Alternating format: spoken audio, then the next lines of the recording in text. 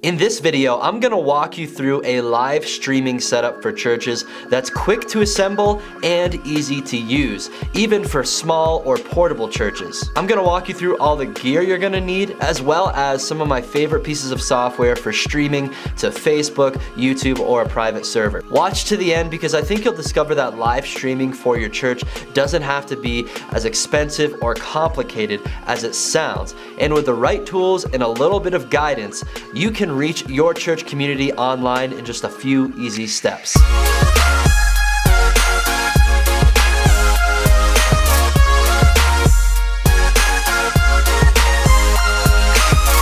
My name is Jake Goslin with Churchfront.com, an online resource for innovative and creative church leaders. Make sure you subscribe to the channel and hit that notification bell so you'll receive all of our latest content to help you grow yourself and grow your church. Make sure you check out the show notes below for links to all of the gear and software mentioned in this video that's gonna help you get up and running with your own live stream system. So what I'm gonna do now is show you step by step how to build a live streaming system for your church. But please keep in mind that this system needs to be customized to your church's need and your own preferences. So the gear and software I use doesn't necessarily have to be the gear and software you use, but I think you'll still benefit from this video because you'll just have a more comprehensive understanding of how all this works, and then you can go about customizing it for your church. And before you dive into purchasing any gear or software for live streaming at your church, I encourage you to get together with the other leaders at your church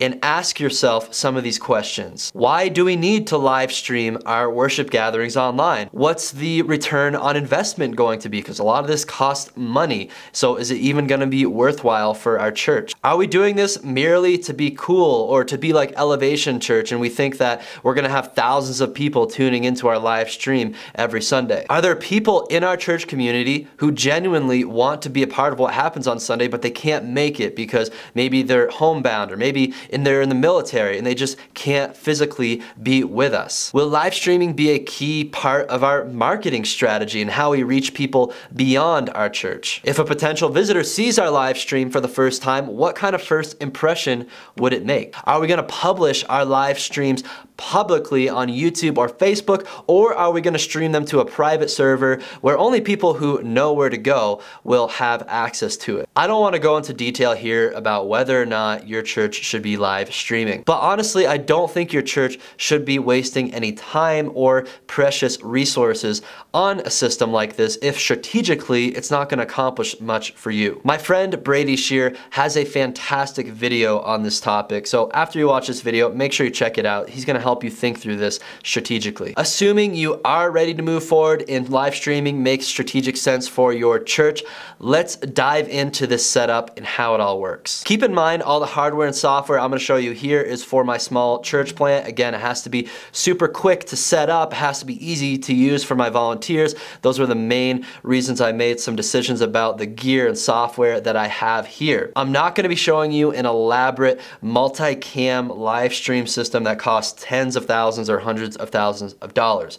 Everything you're about to see here costs just over $2,000. And as I walk you through the specifics of my setup, I'm gonna kind of be walking you through just the general overview of how live streaming works. So you'll get it from a theoretical sense as well as you'll be able to see the hardware and how this all works together. So the first thing you're gonna need is a computer that acts as your hub for your live stream. You can use a Mac or a PC, and believe it or not, after doing a lot of research on this, it seems that having a PC is better for live streaming. But you can still have a great setup on a Mac, and I'm gonna show you my setup which runs on a Mac. Make sure your computer is going to have a solid internet connection, and if you're really serious, have a standalone internet connection that's dedicated just to live streaming so you don't have any glitches or lag in your feed. So here with my setup, I'm gonna be using my MacBook Pro. The next thing you're gonna need is a video source. There's a large variety of ways you can do this, but I'm gonna talk to you about two.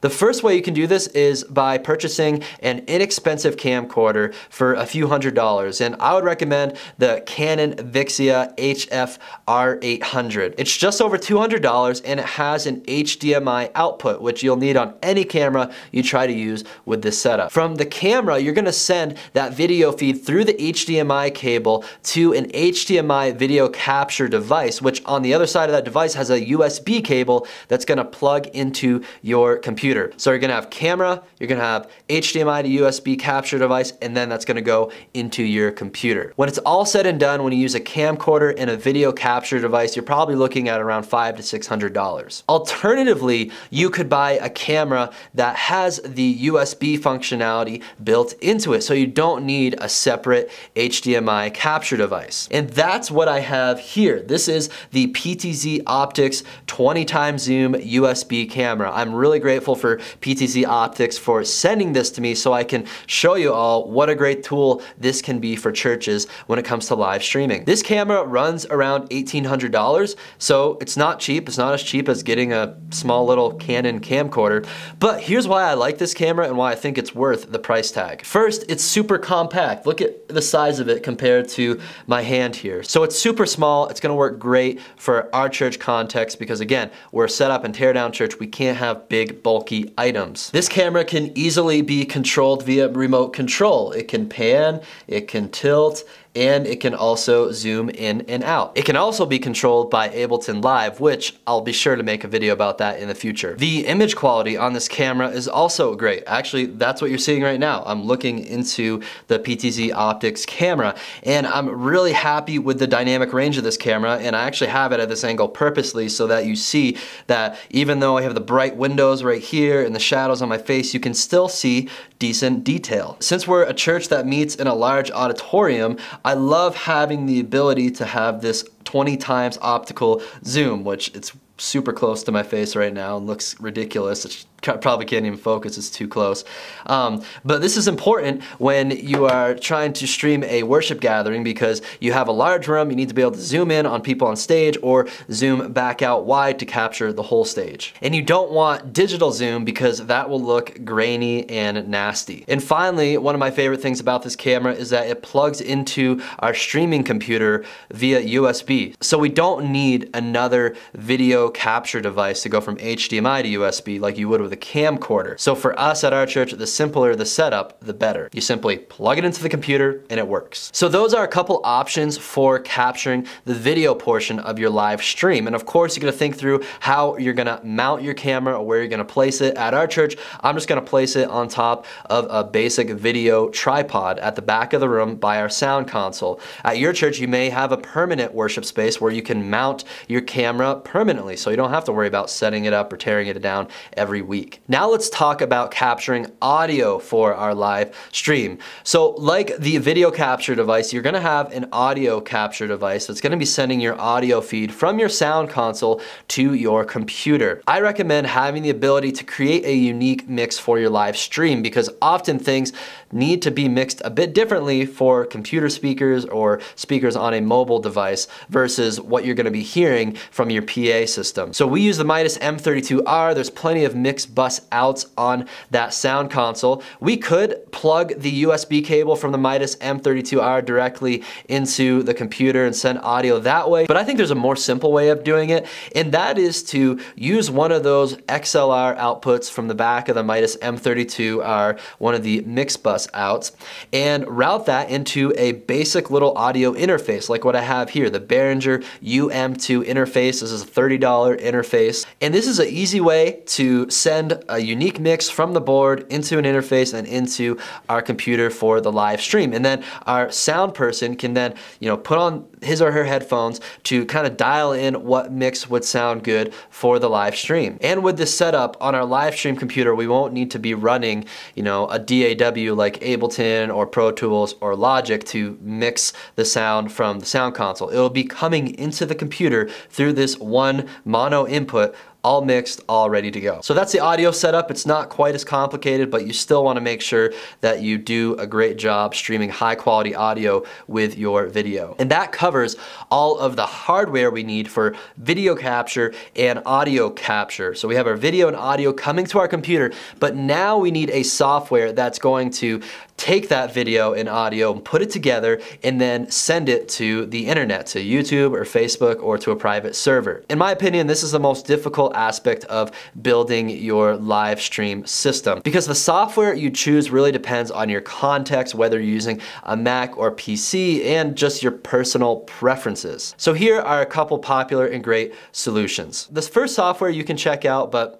I don't necessarily recommend, is OBS Studio. It's a free software. It runs both on Mac and PC. Because it's free and open source, it means it's not quite as easy to use or plug and play as what I prefer. If you're gonna use OBS Studio, be prepared to go on YouTube, find a bunch of tutorial videos, and figure out how to configure it for your context. At our church, we simply don't have time to troubleshoot audio syncing issues and to have these little glitches that I was finding with OBS. So that's why I rather go find a affordable paid option for a software that's just gonna work well. For those of you using a Mac for your live stream, I recommend using Ecamm Live. It's $79. It's super easy to use. You simply plug the camera into it, whether you have a setup like me or if you have an HDMI capture device with a camcorder, and it just works. With this software, it also takes just seconds to log into your YouTube or Facebook accounts so you can send your live stream there. And Ecamm Live has a cool feature where you can monitor the comments on your Facebook Live without needing to open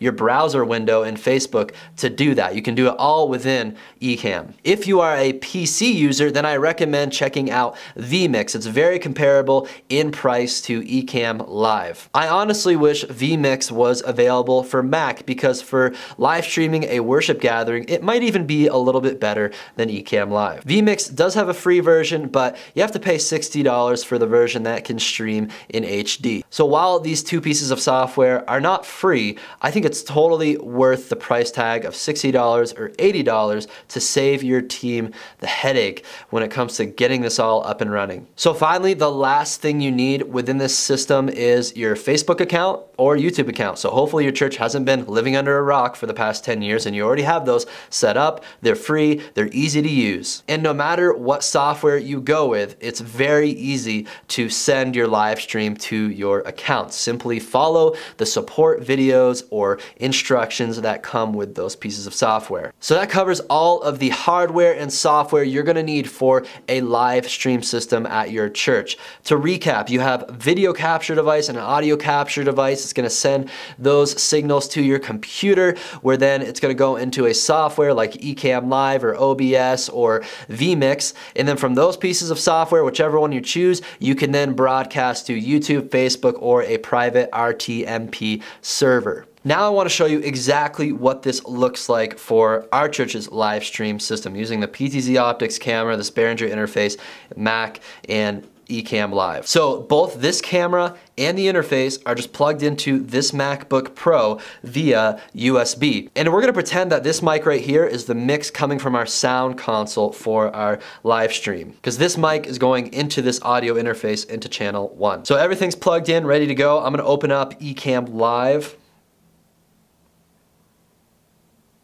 Then by default, Ecamm Live is using my FaceTime camera on my computer, and it is using my computer's built-in microphone. And then it's really easy to select the right input. So I want to go to camera. I'm going to select PTZ Optics camera. It automatically detects it. So that's what you're seeing here. And I'll just pan that up a little bit, zoom out so we're not super close. So that's good to go with the video feed. And then under microphone, I'm going to select USB audio codec. That is the Behringer UM2 interface that I have right here. And then under window, I can bring up my sound levels just to make sure that the sound is good, so I can monitor, if I turn it way up, it's going to clip. I can turn it down on the interface to have a good healthy feed coming in there. So my video and audio are ready to go in Ecamm Live, so now I need to select the destination. So I could have record only, or I can send it to YouTube or Facebook. For this example, I want to send it to YouTube. And it's important to keep in mind that you can actually have it record all broadcasts up here. So it'll send the broadcast to the internet, but it'll also record it locally on the computer. So I have YouTube set as a destination, and then I'm gonna press login, and I'll select the right channel, and I'll allow it to manage my account.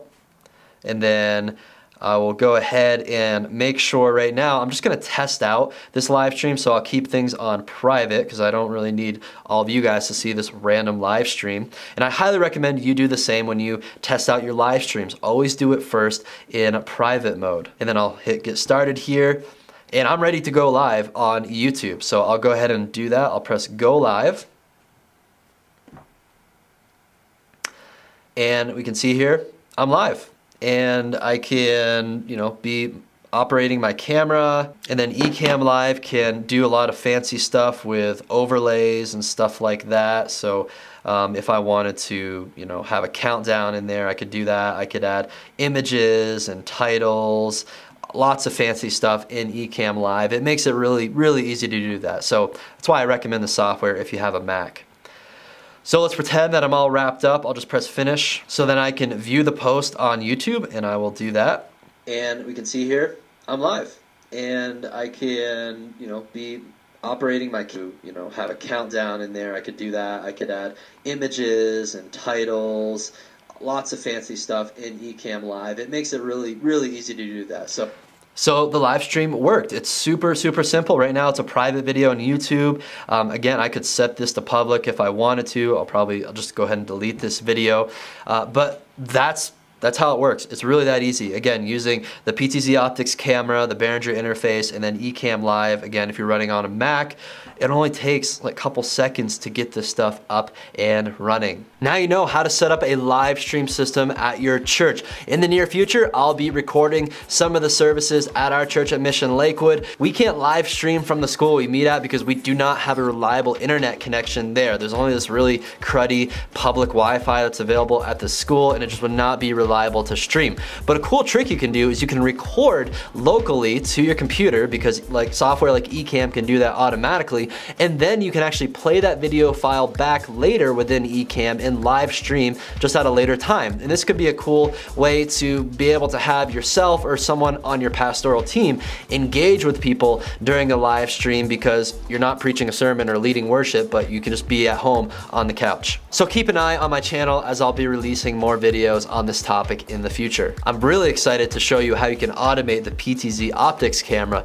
with Ableton Live. If you are a worship tech nerd and you want an organized list of all the gear we use at my church plant, including all this live stream gear, then you should download my worship ministry toolkit linked below this video. Click the link, complete the form, I'll send you instant access. Thank you so much for watching this video. If you found it helpful, please hit that thumbs up button and share it with your friends in ministry. You can check out some related videos right over here, and don't forget to subscribe to the Churchfront channel so you can continue to receive all of our latest content to help you grow yourself and grow your church.